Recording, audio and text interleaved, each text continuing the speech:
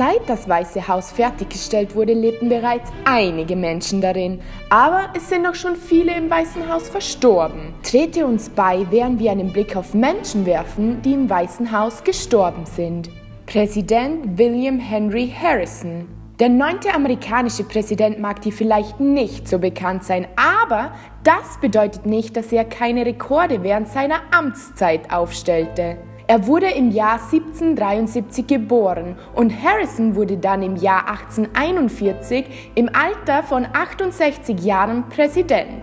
Nur 31 Tage später verstarb er im Weißen Haus, was ihn zum ersten Präsidenten macht, der während seiner Amtszeit verstorben ist. Und es handelt sich um die kürzeste Zeit, die ein Präsident jemals dem Land diente. Vielleicht war es seine ewig lange Eröffnungsrede, die auch die längste Antrittsrede, die es je in der amerikanischen Geschichte gab, war. Viele glauben, dass er während seiner Rede eine Lungenentzündung bekam und dies der Grund war, warum er verstorben ist. Jedoch besagt eine zweite Theorie, dass Harrison aufgrund von Fieber verstarb, welches er sich durch den verdorbenen Vorrat im Weißen Haus einfing. Wenn das der Wahrheit entspricht, dann wäre Henry Harrison nicht die erste Person, die der schlechten Wasserversorgung in Washington zugrunde fiel.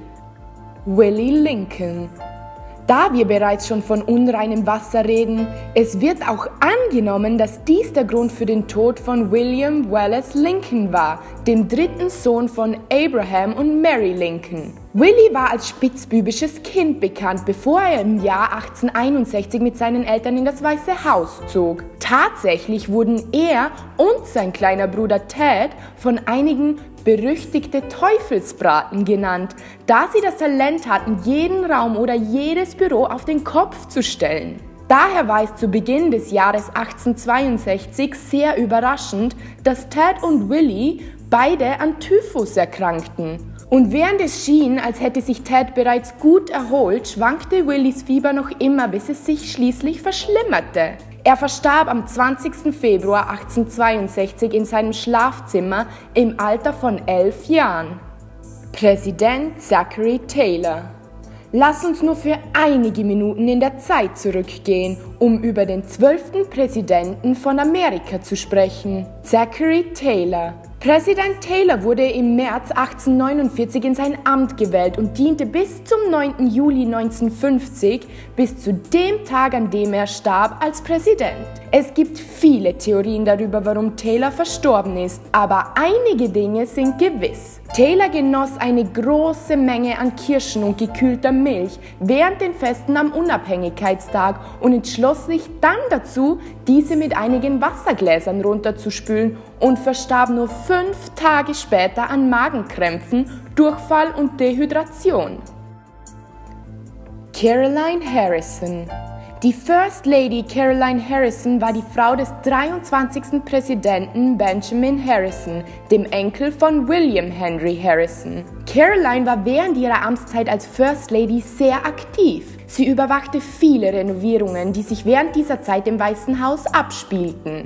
Sie stellte auch die Tradition eines Weihnachtsbaums im Weißen Haus im Jahr 1880 vor und half sogar dabei, die Nagetiere loszuwerden, um dieses Haus hygienischer zu halten. Im Jahr 1891 wurde bei Caroline Tuberkulose diagnostiziert. Abgesehen davon versuchte sie, ihren sozialen Verpflichtungen so gut es ging nachzugehen, bis sich ihr Zustand verschlechterte und sie schließlich bettlägerig wurde. Sie verstarb am 25. Oktober 1892 im Alter von nur 60 Jahren.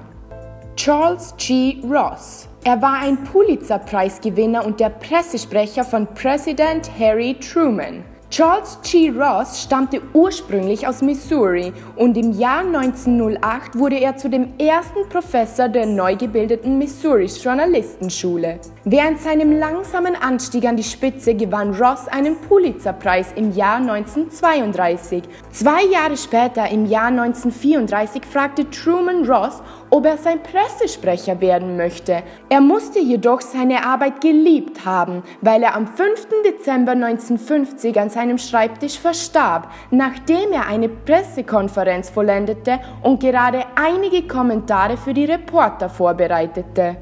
Letitia Christian Tyler. Als nächstes haben wir eine weitere First Lady, Zachary Taylors erste Frau Letitia Christian Tyler. Letitia traf Zachary zum ersten Mal im Jahr 1808, als er noch ein Jurastudent war.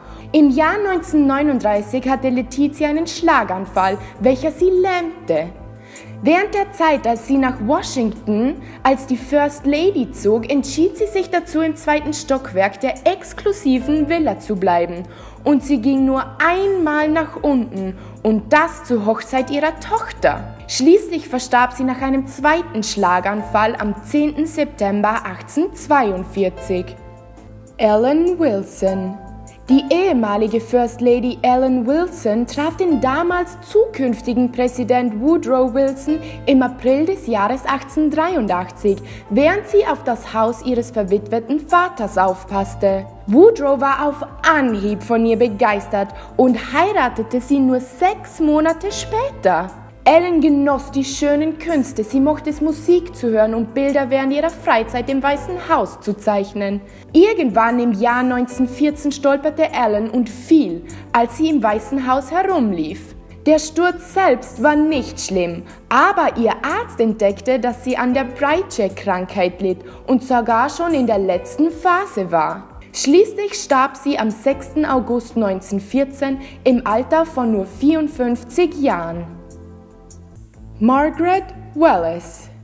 Harry Trumans Schwiegermutter war immer etwas kritisch über ihren Schwiegersohn und hatte überhaupt keine Probleme, ihn in der Öffentlichkeit zu kritisieren.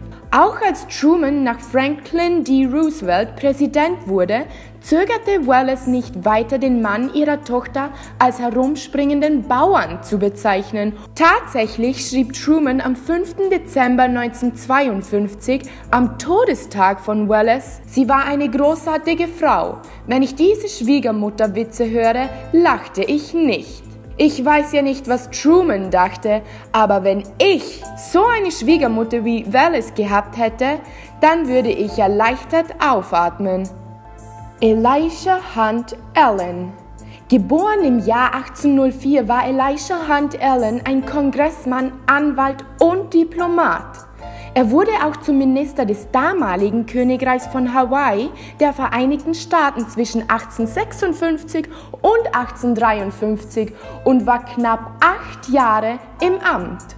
Es schien, als wäre es ihm mit einem Anwesen auf Hawaii und einigen diplomatischen und legislativen Positionen unter seinem Gürtel während seiner politischen Karrieren gut gegangen. Das war bis zum Jahr 1877, als seine Hawaii-Plantage zerfiel und Allen begann, Geld zu verlieren.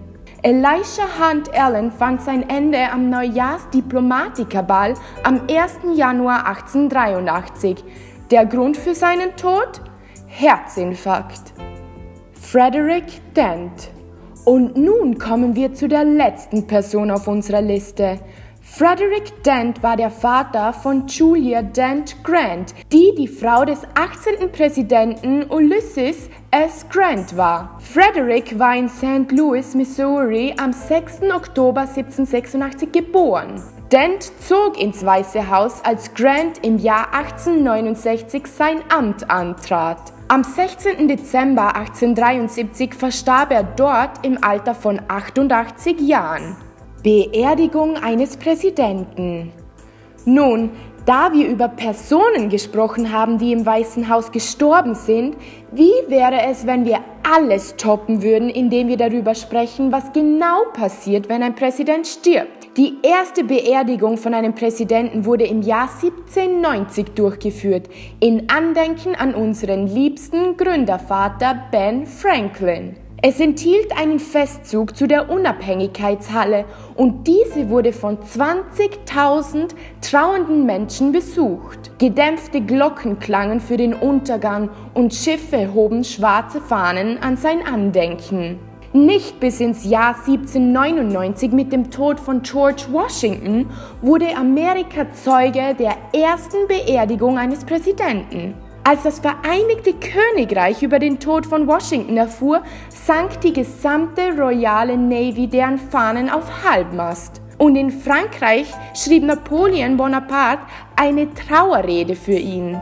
Washingtons eigentliche Beerdigung war eine viel einfachere mit einem simplen Umzug, wie es sich Washington wünschte. Es war nicht bis zu dem Tod von William Henry Harrison, dass Amerika die erste staatliche Beerdigung sah. Für einen solch kurzlebenden Präsidenten ging sie den Weg mit nur geladenen Religiösen, einer Pferdewagonprozession und der Marinekorpsband, die zu seinem Andenken ein trauriges Klagelied spielten. Von nun an sollte die Tradition eines großen Staatsbegräbnisses bis in die heutige Zeit fortdauern. Und obwohl es hier und da einige Veränderungen gab, ist es immer noch Präsident Lincolns Begräbnis, an das die Amerikaner denken, wenn Präsidenten von uns gehen.